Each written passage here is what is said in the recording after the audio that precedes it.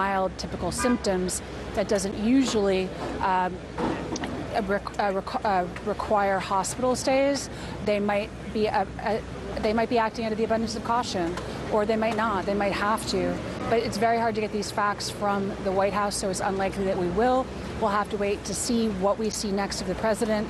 But a good sign that the president was walking to the helicopter unassisted, a good sign that he was wearing a mask, a good sign that he had a thumbs up, but also not a good sign for the campaign, not to go to politics in such a somber time when everybody's wishing the president and his wife best wishes for a speedy recovery.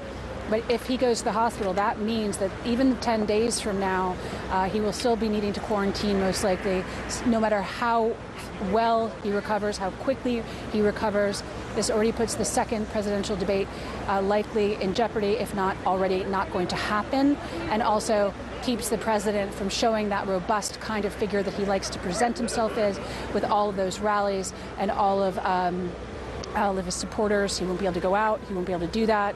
I'm sure there'll be a lot of sympathy for his core supporters, and we will again wait to see what we hear from the president next, because that is the best indicator of his health. The best indicator we have had right now was that he was walking with a mask unassisted and able to give a thumbs up.